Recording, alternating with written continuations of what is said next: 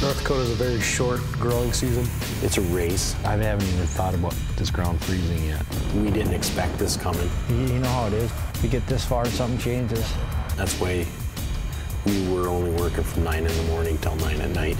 Tomorrow, I might do a little tillage in the green areas with that little thing before it freezes. When the ground is frozen, we're done. All right, let's get going. We have a minimal amount of time in the spring and a minimal time in the fall to get planted and then get harvested. That's the farmer's motto, do it when you can. And I didn't do it 2 weeks ago and it turned around and bit me right in the butt.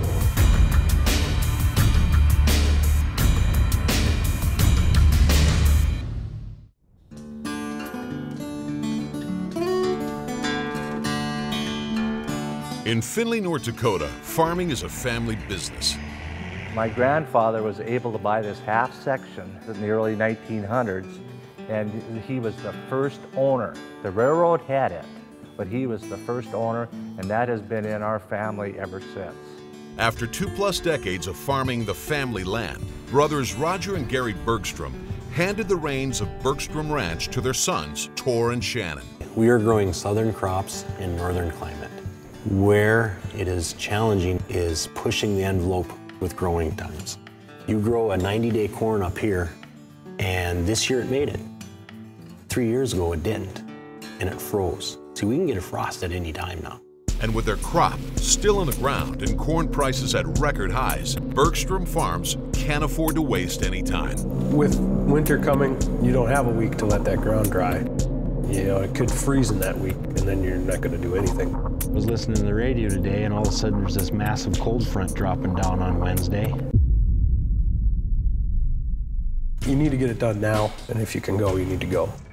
We haven't had tillage up, and you got to get your corn stalks dug under the ground before the winter. I would hate to see something come in. You're right. You think it's too chunky? No. Well, then go. It's not. There is no avoiding worst case scenario.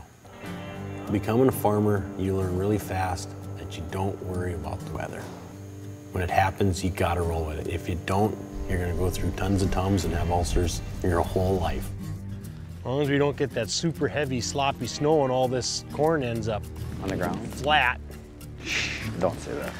A small window of opportunity just became smaller, and not knowing what is on the other side of this cold front or how long it will last motivates the Bergstroms to cover as much ground as possible.